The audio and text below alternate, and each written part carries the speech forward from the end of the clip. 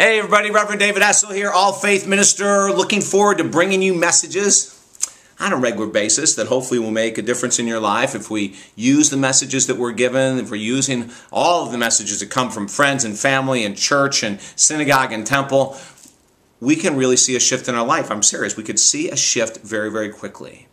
Hey, today I'm going to talk about, our sermon is going to be about disagreeing and being okay with not being on the same path with people. You know, this is such a challenge, isn't it? It's like when we have great faith or a great belief or great intelligence, we have a great intellect and on some certain path and we know we're right. I don't know about you, but oftentimes we have a tendency to not just say, well, you know, I respect your point and I just disagree with you, but we want to fight it. We want to battle it.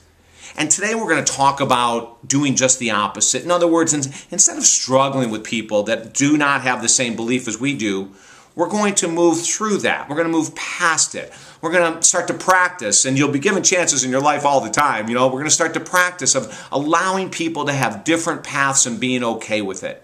You know, one of the reasons that I'm in this whole aspect of ministry is this very topic. I really hope that we can come from a separation of faith, you know, all over the world, a separation of faith is that I'm right and you're wrong, into a unification of faith.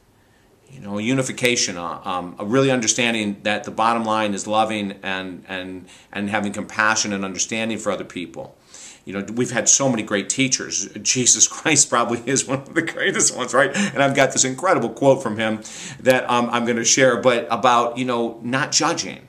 And when we get into this whole battle with I'm right, you're wrong, it's all about judgment. It's heavy judgment.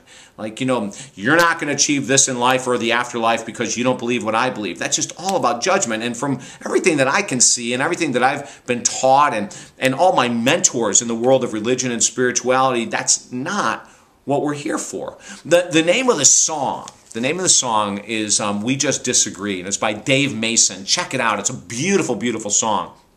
And in the song, he's talking about reconnecting with someone and a lost love and reconnecting and saying, you know, we've grown up differently. But I'm going to read one of the stanzas in it, and it says, so let's leave it alone because we can't see eye to eye.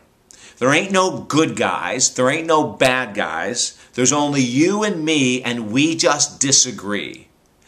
Isn't that powerful? Like if we can, from the religious perspective, from the spiritual path perspective, if we could walk this talk, ladies and gentlemen, you know, like there ain't no good guy, there ain't no bad guy, it's only you and me and we just disagree. Like, you know, I respect your path of Buddhism or Hinduism or the Islamic path or the Christian path, or I respect it. It may not be for me, but I respect it, you know, so we don't have to agree that that's the only way to God. We could just say, wow, if you're happy on that path, if you're really doing good work on that path, if you feel content on that path, rock and roll. I'm going to stay on mine, but good luck.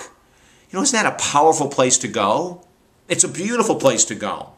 Do you know, for 10 years I hosted a nationally syndicated radio talk show, and we were in over 250 cities around the United States. It was phenomenal. We covered all kinds of topics. It was America's Positive Radio Talk Show was our subtitle. David Essel Live was the name of the show. And we talked with athletes and actors, and we talked about health and relationships and business and all kinds of great stuff. And one of the probably most popular topics on the show was spirituality. And we would have Deepak Chopra on and Wayne Dyer, and then we'd have monks and nuns and rabbis, priests. I mean, we'd have people from every walk and faith that you can imagine. And I just loved it. I just absolutely loved the show, loved the people that I was interviewing, and I learned so much about religion and spirituality. And, you know, it's one of the things that drove me into the path to become a minister. It's one of the things that drove me to preach. You know, it's one of the things that actually when I saw all this great information, I said, I want to be a part of that. I want to do even more than this radio show. I want to get in with people and speak about God and God's love for us all. So I was really blessed. And do you know during that time that I received death threats? I received letters, you know, hoping that I just burn in hell. I received all of this incredible negativity from religious individuals and religious groups. or people that claimed they were religious individuals. And I remember at first it really hurt me. You know, it really hurt me, and I took it personally. Of course, anyone would. You know, we're gonna kill you. You know, yeah, you take that kind of stuff personally.